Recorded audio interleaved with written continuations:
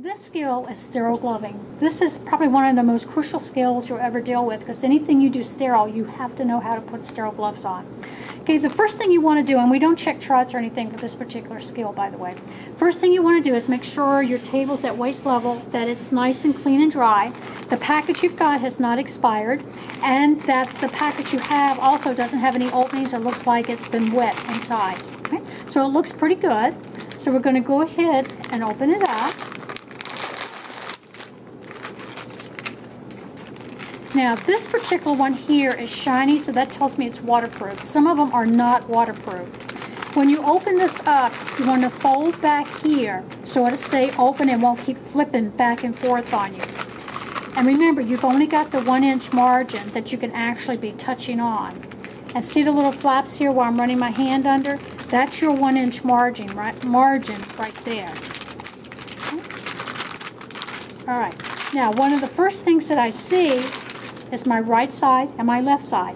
You want to put the dominant hand on first, whichever it might be for you.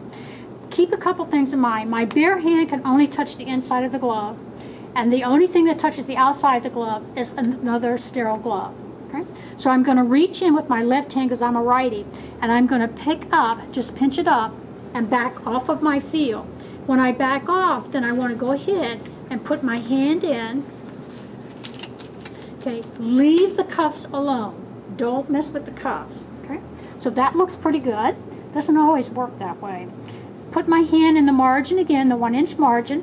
I'm going to pull the glove up, and notice here my outside of my glove is touching outside of glove, and that's the way it should be, because if my bare hand touches the outside of the glove, that means I contaminated my glove.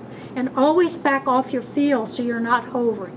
Okay, now again, I've used this thumb to pull the glove up, but now that I'm getting ready to put it on, that thumb that's already gloved needs to abduct, hitchhike. Okay? The other thing, y'all, sometimes you guys stand like this. I don't have this issue, but some of you that are big-breasted, sometimes when you put these on, it creates a problem. Okay? Now pull out. If the glove tears, by the way, don't worry about it. Now, heaven forbid, look what happened. Okay? We can fix this, right? All you have to do is take your other glove hand that's sterile and pull down here. Don't touch the cuff, just touch the palm and the fingers. And now I'm ready to go.